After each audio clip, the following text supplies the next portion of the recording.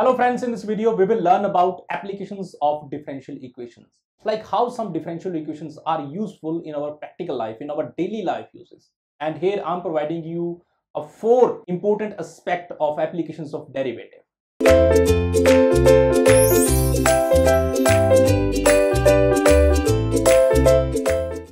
Well, let's start from the very first part of applications of derivative, that is a rate of change. What is the meaning of rate of change and how that derivative is useful in this aspect? So my dear friends, here I'm just talking rate of change means what? If you have some commodity and their rates are increasing or decreasing, so by the application of derivative, by the help of differentiation, we can easily calculate their changes, their average changes. Okay, here I'm giving you a complete example. Like you can see in the graph, here the graph is showing to you that there is a of changes in there. Like you have a function that this is the distance, okay, and it is a time. So with respect to time, you can see the distance having the change. Okay, so it means we have some speed. So the rate of change means what? If you have some time that is 1, so at that time your distance is covering like that, and after that if you have time that is 2, so you can see the what is the change. So by this thing, yeah, I just apply here that del y by del x. It means just it is a derivative approach, like dy by dx. So the change in y with respect to x, if you're gonna write out the change in y dy by dx, so it is showing to you that the change in y with respect to x, it is known as a rate of change. So actual meaning of derivative is also known as a rate of change. That is simple. It could be in the price factors, it could be in the fuel factor, it could be in the speed and distance, time, so temperature, any quantity we can take in order to find out the rate of change. Okay, I hope so that here I'm just giving you a first of all a brief introduction about the application of derivative, and this is the first part of a derivative of applications, and that is a rate of change. So I hope so that you understand the rate of change indicator, which is also referred to as a simply momentum. It's a pure momentum oscillator that measures the percentage change in price from the period to the next. Or you can say that the rate of change calculation compares the current price with the price and period ago. It means what is right current change, or if you have some period, you have some specified period and you want to find out some change in that period, so you can just apply the derivative. So here after that I will give you a methodology, complete methodology, that how the derivative can apply to find out some changing in the rate. Okay, so I hope that you understand what is the rate of change and how the derivative is known as rate of change as part. So this was the first part, and the second approach you have, that is known as a velocity and acceleration.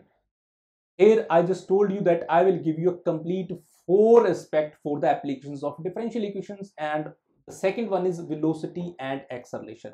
So my dear friends, you know what is the velocity? Velocity is just related to speed and acceleration is just related to velocity. So if you're gonna find out some velocity, it means you have to find out some derivative, because it is also a major part of rate of change. Okay, so velocity is what? It alludes to the speed of the subject in the given direction. You have some direction, so you can find out velocity with respect to the speed. So velocity is equal to displacement. Like if you are going with your car, okay, with the proper speed, so according to time, what is your speed? So you got some displacement, like in 2 minutes you cover 1 kilometer or a half kilometer, so that is your speed, that is your velocity actually. Okay, but in the case of velocity you have proper direction also. But acceleration is what? Acceleration is direct implies to the velocity, so implies to any changes in the velocity of object with respect to time is known as acceleration. So average acceleration is change in velocity. It means the change in speed is what? That is velocity. And the change in velocity is what? That is acceleration. If you are moving with the 60 km/h speed, so you can say that is a velocity. And after some period, your speed is increased from 60 to 70 or 60 to 80, whatever. So you can say that the change in your proper velocity was 60 km and now you are changing that velocity up to 80 km. So it means you are reaching up to acceleration. So by the application of derivative, we can find out velocity, we can find out acceleration easily. And I will give you a complete methodology about velocity and acceleration. First of all, just try to understand the frame at which we are going to try to find out. Okay, third aspect is what? Third aspect, my dear friends, that is turning point. Turning point means what? That where the sum function is give you maximum value, where the function will gives you minimum value, where are the saddle point, okay, stationary point. So by the value functions, we can find out some turning points. And in order to find out turning points, we again need the approach of derivative. So maxima and minima, we have calculate with the help of derivative. So where the point gives you maximum, minimum, stationary point, local minima, max, all these things we will discuss, but with the help of derivative. Whatever I will just approach to the first derivative, whatever I will just go to the second derivative, that is the methodology.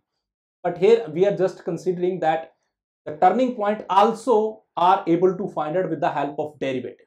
Getting my point? And what is the fourth part? So my dear friends, the fourth part is what? Fourth part is a tangent and normals. So it means we can easily calculate the tangent as well as the normal with the help of derivative.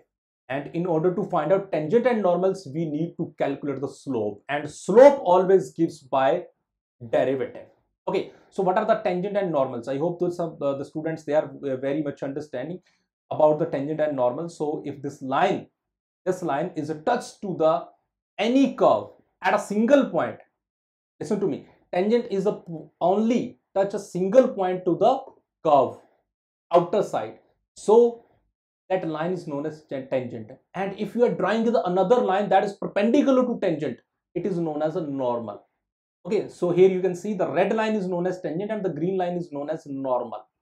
Okay, normal can pass from that figure, from that curve, but tangent only can touch that curve. It is could not be crossed because it is having only one touch point with the curve. It is known as tangent.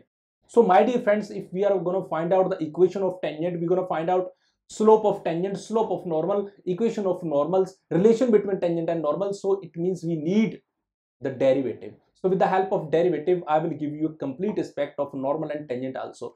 So the point is that here I'm gonna give you the four aspect. The first is what? First was the rate of change. So these four aspect we are gonna discuss. The rate of change. Here you can apply application of derivative in order to find out rate of change. How we can find out? I will give you a methodology.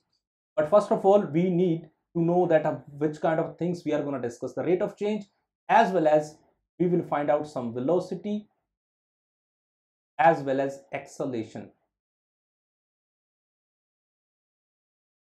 Okay, and the third one, we will find out the turning point. Turning point is also known as maxima minima.